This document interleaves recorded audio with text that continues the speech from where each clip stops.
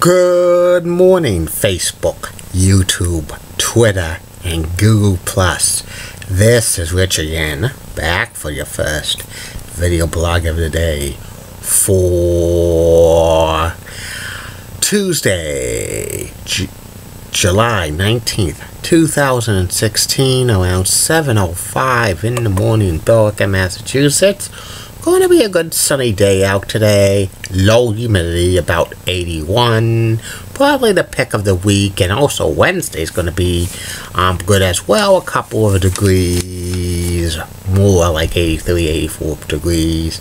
Beginning Thursday, heat, humidity, return. And it could be a prolonged period. They could say it could be at least 5-6 days. But we'll have to see how it pans out, because in the past couple of weeks, like, they forecast maybe 4, 5, 6, 7 straight days of 90+ degree heat. But it all depends on factors. If it's cloudy, if it's too cloudy, a lot could get numerous rain showers, and that brings the temperatures down. Some news to report. The ACC is forming their own television network. It will be produced by ESPN, and it's going to be debuting in August of 2019. And the Lowell Spinners beat State College by the score of 9-2. And that's about it on the news. My first video blog subject of the day is the top 10 best professional wrestling bookers / writers of all time. The bookers, the matchmakers, they write how the storylines are going to go, and some of them have had a lot of creative ideas. Other bookers sucked, and these are the best of the best of the best. And here they are, number 10 on this list of the best professional wrestling bookers / writers of all time. Ed Ferreira. Ed Ferreira was part of the creative team in the WWE and WCW, and he did some work for TNA in the 1990s and 2000. Ed came from a comedy background. He wrote for, and he was a producer of the USA series Weird Science back in early 1990s. Ed was famous for doing a parody of good old JR Jim Ross as Oklahoma in WCW. Julie Button, Julie Button, Julie Button. Chop, chop, chop. He would say that same word 3 times. Number 9 on this list of the best professional wrestling bookers of all time, George Scott.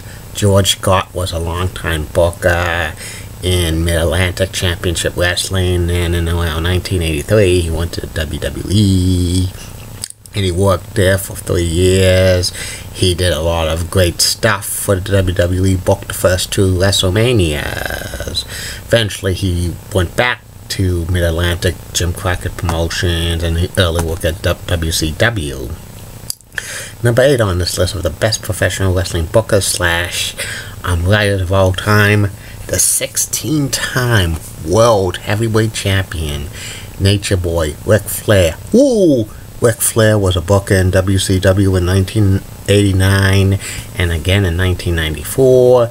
He booked his own program with Terry Funk in 1989, which was awesome, and he booked his own program with Ricky the Dragon Steamboat in 1994, and he's a great booker, storyteller with his creative ideas. Number 7 on this list of the best professional wrestling bookers / writers of all time, the American Dream, Dusty Rhodes. Dusty Rhodes started his booking ideas in Championship Wrestling from Florida. Then in 1984 he went to Jim Crockett Promotions, Mid-Atlantic, and the NWA. He was known to put himself over as the booker. When the wrestler gets the book, he wants to put himself over a lot. And he was also famous for the Dusty finish.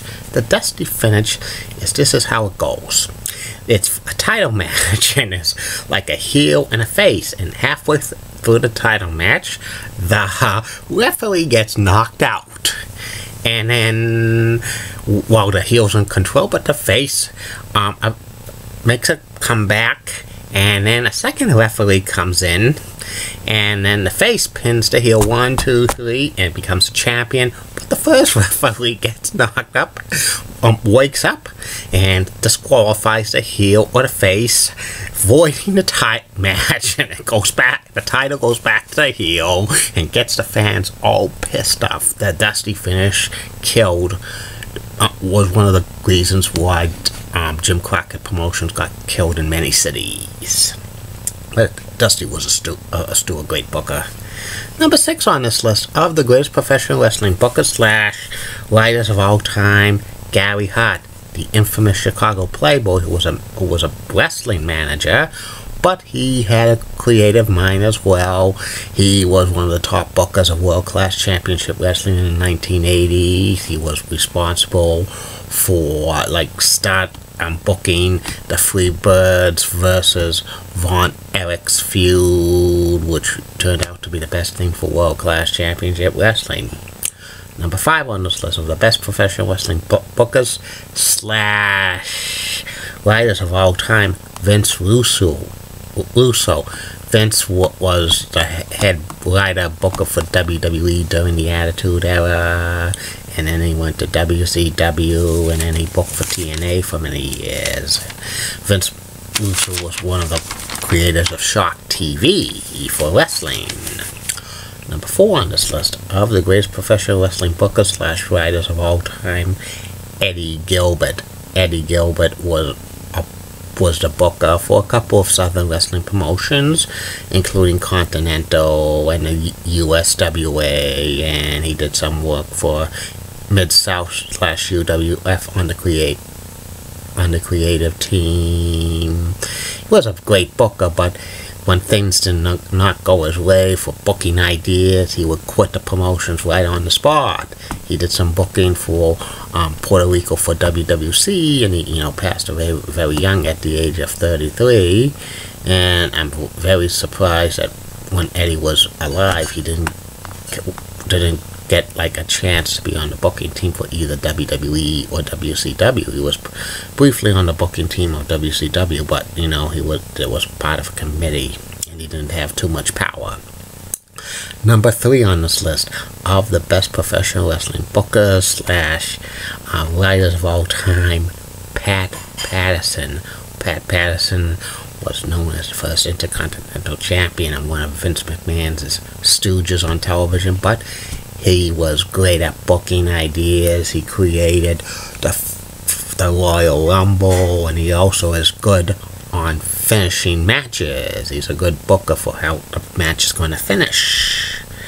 Number 2 on this list of the greatest professional wrestling bookers / writers of all time, the owner of the WWE, Vince McMahon. He has final say on all booking ideas in the WWE for years, and he's probably really the one who oversees the booking and writing, with giving him the final stamp of approval.